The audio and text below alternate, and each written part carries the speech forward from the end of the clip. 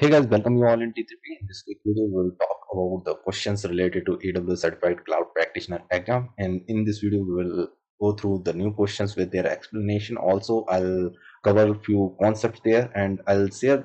You can use this video as a cheat sheet, and I'll share the tricks how you can identify the correct answer inside the video. So, without wasting time, let's start.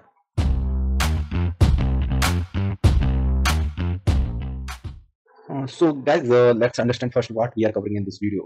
In this video, we are not only covering the questions, but also we are covering these many services. While going through the questions, I'll explain each and every services in short, so it will help you to remember while you go through the exam or while you're preparing, or it will help you while answering during the questions or discussing any with your stakeholders. So we'll talk about the shared responsibility model, what is the responsibility of you and what is the responsibility of cloud service provider. Then I'll talk about what is the difference between monolithic and microservices. Like monolithic is also known as tightly coupled application, and microservices application known as loose coupled application.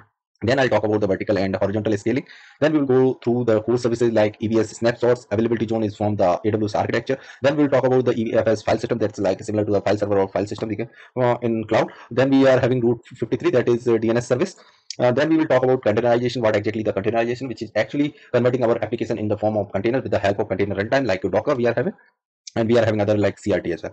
Then we will talk about the golden image. Then we'll go through further about AWS Ops Work service, which is mainly used for workflow automation. Then we will talk about the bootstrapping, Amazon Cognito service, which is mainly used for sign in and sign up for our mobile application. Then we will talk about the AWS Shield service, which help us to protect from DDoS attacks. Then we will talk about AWS Firewall Manager. It's not file manager, it's a firewall manager. Okay, next we will talk about AWS organizations, what exactly this service is. Then we will talk about AWS trusted advisor service, how it helps us to give the best recommendations to follow the best practices which is offered by AWS. Then we will talk about the AWS cloud trail service, which is mainly used for capturing the logs of API actions. And then we will talk about Amazon CloudWatch service that help us to collect the metrics which help us for billing, alarm, and other service other actions. Next, in the last, we will talk about Amazon QuickSight service, which is actually a business intelligence service known as BI service in general. So these many services we will cover while we will go through the questions, so it will help you to remember for longer period of time. So guys, let's talk about this question. In this question, they're asking, as per AWS shared responsibility model, what are the customer's responsibility? We need to identify two options correct out of these 5 options. So first option, they are talking about physical and environmental security. Next is physical network devices, including firewalls, switches, and other things. Third option is about storage device decommissioning. Fourth option, security of data in transit. Last option, we are having data integrity authentication. See, whenever we talk about the shared responsibility model, either it is in AWS or other cloud providers, so we need to keep two things in mind. One is who is taking care of the whole cloud, means the infrastructure which is created there, and who is need to take care about inside the cloud. Okay, so there are two things of the cloud, inside the cloud. So whenever there are terms or the situation given of the cloud, like who will take care of the security of the physical location of data centers, of regions, or the devices, these all comes under cloud service providers responsibility, not from the customer side. So if you will go through the options, physical and environmental security, it's a service cloud service providers responsibility. So here it is AWS responsibility. Next is physical network devices, including firewall. That is also physical devices. Any device which is physically present in the cloud, it's a cloud provider's responsibility. So it is not also correct choice here. Storage device decommissioning. Storage device is like a physical device, and they want to decommission it. So it's not belongs to us. So we no need to take care of it. So it's also cloud service providers responsibility. Next is security of data in cloud or in transit. See, whatever is related to data, you as a customer, it's your responsibility to take care of that one. So here this will comes your responsibility. So this is correct choice here. Next is data integrity authentication. So this is also your responsibility. Whenever we talk about the physical locations security or take care of this thing related to physical device, everything belongs to them. So they are taking care of that one. We just need to take care what we are going to use there. So data is related to us. That's why it's our responsibility. So here our answer will be security of data in transit. Next is data integrity authentication. So this belongs to us. Now we will talk about next question. In this question, they are asking which of the following is a principle of good AWS cloud architecture design. So the thing is, it's a we can say this question can help you to understand for your solution architect level exam as well, but it's a basic question, so we can consider this question into our cloud practitioner. So the option we are having, first is implement single point of failure. I think this is not correct, because we always try to avoid single point of failure whenever we design or plan anything. So this is not correct. Implement loose coupling. See, loose coupling is something microservices, or right now we are using app modernization where we are using the microservices. What exactly it is? Here the application is divided, or we can say separated in different component, and these components are attached with loosely, these are loosely coupled. Okay, so what is the advantage of this one?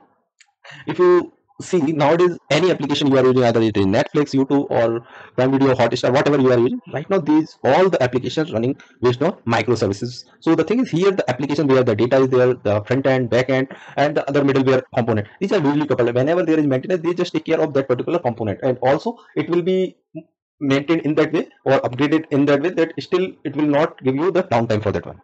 So this is the advantage. So this is the characteristics for this one. Monolithic design is like traditional design we are having, where we are having all the components tightly coupled. Means whenever there is a downtime or the maintenance for any of the component, we need to shut down whole application and we need to prepare, make it ready fully, then only we can make it live. So like our banking systems, most of the time we can see that they go for the maintenance, right? So they can afford that, so they do it non-working hours, that maintenance. So that the type of system which is traditionally, which is so that is known as monolithic design. So this is not correct here. Last option we are having implement vertical scaling. As you know, we are having two types of scaling. Vertical scaling comes under like on a single machine you are increasing the resources, like if you're talking about the CPU, if you are having two CPU you are increasing or decreasing, it's called a vertical scaling. Next we are having horizontal scaling, where we are putting another instance, same type of instance all together, either we increase it or decrease. So we always prefer to go with the horizontal scaling. The reason, if we here we are having single point of failure, if something happened wrong with this machine, either it is 16 GB RAM or 100 GB of RAM, it doesn't matter, it will go down. When we are having two machines, if one will down, second will always be up, right? So that's why it's not the good architecture, we can say. So that's why this is also wrong. So we will go with the implement loose coupling here. Let's see the next question now. So let's talk about this question. In this question, they are asking which of the following is a method of backup available in the AWS cloud. So we are looking for a method where we can keep our backup. So the option we are having Amazon EVS snapshots. Next option we are having availability zones. Third one, Amazon EFS file systems. Fourth one is Amazon Route 53. So before giving it the right answer, let's understand what exactly these services are. So first we are having Amazon EVS snapshot. EVS stands for Elastic Block Storage. So it's a block-based storage system that provides a virtual hard disk inside the cloud. If I'll talk about the availability zone is a kind of a logical location inside the region where the availability zone consists one or more physical data centers, like our organization's office we are having, right? Next we are having Amazon EFS file system that provides file-based storage service, which we can access through the NFS protocol. As far as I know, we can use it uh, as a storage service, but not as a backup service. So it's not correct. Amazon Route 53, it's a DNS service in AWS. So here we are not talking about the mapping of name to IP address or IP address to name, so we can't use it. So this is also wrong. Availability zone, yes, it is used for high availability and fault tolerance, but not for as a backup service. But Amazon EBS snapshot, we can use it as a backup service because it's provide virtual hard disk in the cloud. So our choice for this question will be Amazon EBS snapshot. Let's talk about next question now. What is the term for describing action of automatically running script on Amazon EC2 instances when launched to install software? So the option we are having containerization, golden images, workflow automation, bootstrapping. So let's understand one by one. If I talk about the containerization, it's a process where we convert our application in the form of containers. Then we can launch it through we can create these containers through Docker or other container runtime like CRT, and we are having others containerization platform, or we can say the tools. Next, we are having golden images. Golden images are the snapshots of any pre-configured EVS volume that can be launched to launch new instances. If I talk about the workflow automation, it's actually a process, or we can say the orchestrating automated actions. So this is associated with service such as SAP Autopilot, if you heard about it, or in AWS, it is known as AWS Ops Work. So that is known as a workflow automation. Bootstrapping, yes, bootstrapping is the execution of automated actions to the service like EC2 or any RDS we are having. So the thing is, here they are asking, describing the action of automatically running a script on Amazon EC2 instance when launched to install software. So here our choice will be bootstrapping, because we are not looking for containerization, we are not looking for the snapshots, we are not looking for any workflow automation like AWS Ops Work do. So here we are looking the service which can help us to automatically run our script when any instance is launched. So here we will go with bootstrapping. Let's talk about next question now. Let's talk about this question. In this question, they are asking which AWS service or feature helps restrict the AWS service resources and individual API access the user and roles in each member account can access. So the option we are having Amazon Cognito, AWS Seal, AWS Firewall Manager, AWS Organization. So let's understand one by one. First, we talk about the Amazon Cognito.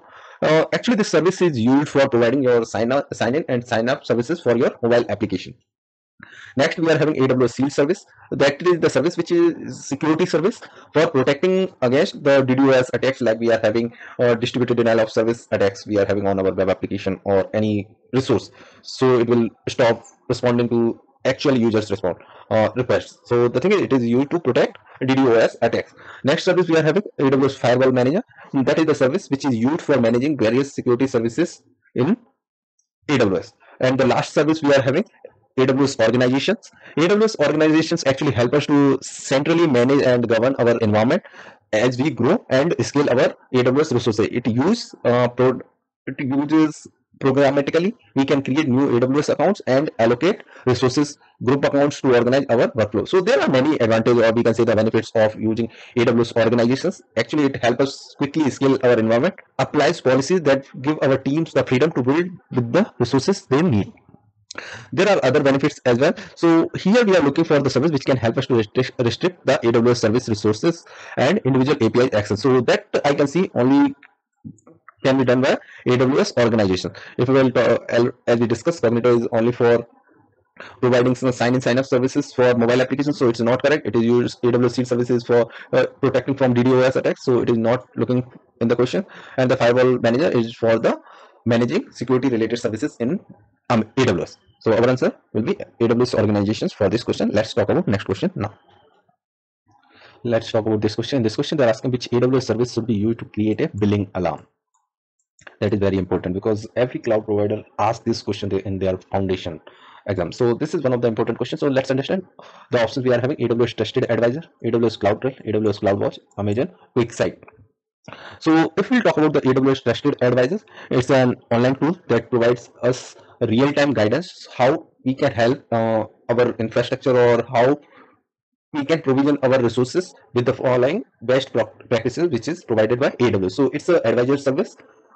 Next service we are having AWS CloudTrail. AWS CloudTrail actually logs the API's activity, whatever actions need to be whatever actions taken by API, it records, or we can say the logs those activities, and we can't use it for any performance or billing metrics. Next service we are having Amazon CloudWatch. Amazon CloudWatch is actually a monitoring and observability service which provides us the data and actionable insights to monitor our application. Also, it collects monitoring and operational data in the form of logs, metrics, and events. So the thing is, this service can be used for billing purpose. Last service we are having Amazon QuickSight. Amazon QuickSight is actually a cloud-powered BI service, business intelligence service, we can say, that makes easy to deliver insights to everyone in our organization. So it's mainly for representation purpose. So it's not correct. If I'll talk about the advisor service trusted, that is also not correct. CloudTrail is not correct because it just logs the API's activities. So it's not correct. CloudWatch is the correct service which can create a billing alarm because it monitors and collects the metrics which help us to generate the billing, and it will send the alarm to us. So this is correct choice for this question. Let's see what we have next. Hey guys, that's it in this video. I hope you find this video helpful. If you find it, then don't forget to click on like button, mention in the comment box if you need more questions related to this exam, and share with your friends if they are preparing for AWS, because this video will help them to start their journey in AWS. Don't forget to subscribe this channel for more content related to cloud certification. So see you in next video, and connect with me on Telegram.